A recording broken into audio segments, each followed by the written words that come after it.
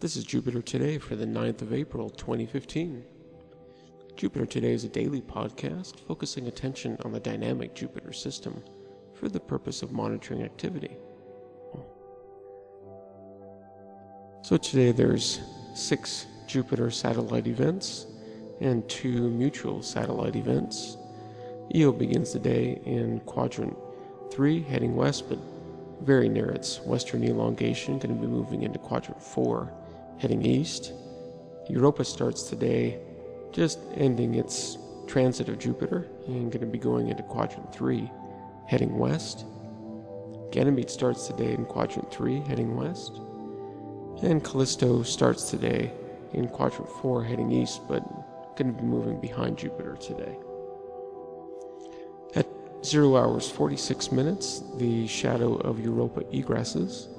At 1:45 UTC, Io goes through an apogee.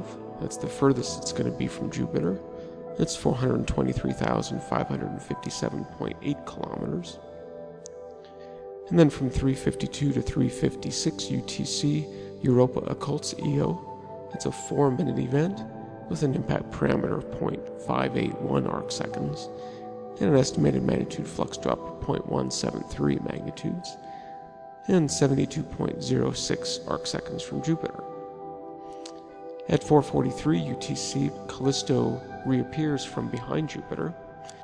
The phase angle is now large enough so that Callisto is first observed moving behind Jupiter, moves behind Jupiter, comes out from behind Jupiter, is visible to Earth for a while, and then moves into Jupiter's shadow over here. At 5:38 to 5:42 UTC, Europa eclipses Io.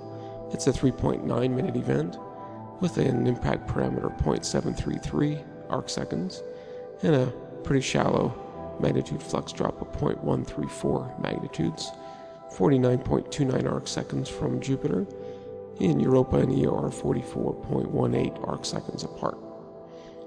By 6 hours UTC, Io has passed its western elongation and is now firmly in quadrant 4 heading east, and Callisto continues its motion behind Jupiter. At 8:47 UTC, Io moves behind Jupiter. At 11:03 UTC, Callisto disappears into Jupiter's shadow. By 12 hours UTC, Io has moved behind Jupiter and is going to be reappearing from it soon. At 12:15 UTC, Io reappears from Jupiter's shadow, and at 15:49, Callisto reappears from Jupiter's shadow. By 18 hours UTC, Io is firmly in quadrant 1 heading east. Europa is near its western elongation, going to be going into quadrant 4. And Ganymede is at its western elongation, going to be also going into quadrant 4 heading east. At 22:21, Europa goes through a perigove. That's the closest it's going to be to Jupiter in this orbit, and that's 664,829.8 kilometers. And then at 23:01 UTC, Io goes through a perigove, and that's 420,044.2 kilometers. And then by 0 hours UTC, Io has passed its eastern elongation and is now in quadrant 2 heading west. Europa is past its western elongation and is in quadrant 4 heading east, and Callisto the same, Ganymede the same, and Callisto is now firmly in quadrant 1 heading east. Orbital ribbons for today. These are the temporal and spatial connections between the 4 Galilean moons, and to me these look like ribbons that have been twisted. So here's Io and Europa, Io and Ganymede, Io and Callisto, Europa and Ganymede, Europa, Callisto, and finally Ganymede and Callisto. I combine all of these and colorize them a little bit. to get that for today, and that's a very interesting pattern. 24 hours of Jupiter sky. This is going to be from Europa's point of view today. So you can see Jupiter here, along with the other moons. So let's give this a run and see what happens over the next 24 hours on Europa.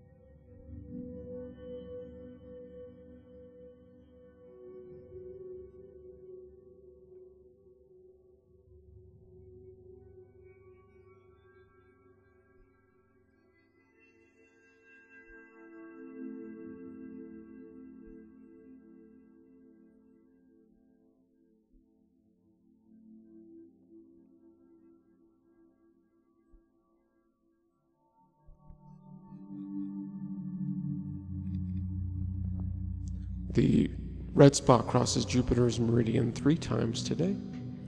First at 3:39, the second at 13:34, and the third at 23:30 UTC. There were some new images posted.